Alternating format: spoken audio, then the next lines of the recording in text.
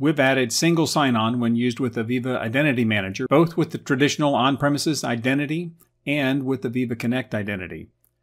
There are significant improvements in the browser-based access to Historian, especially in the modern look, where we've added ad hoc expression support and improved a lot of the detailed functionality and usability.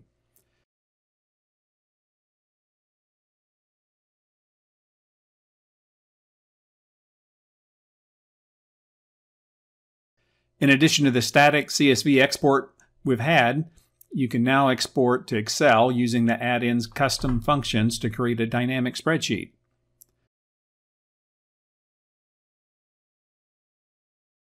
The configuration export utility now includes Historian client web charts and dashboards. The alarm history grid now has much richer sorting and filtering.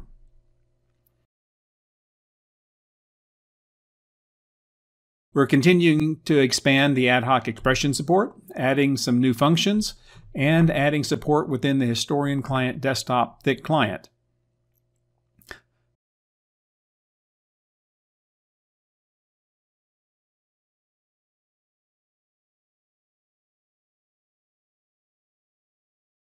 Multilingual applications are supported where you can have multiple language versions of the same property, for example in English, German, French, and Chinese.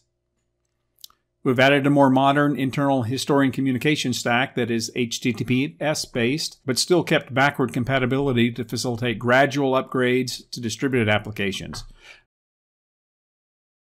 We've also added a more modern web service interface for using current values from Historian.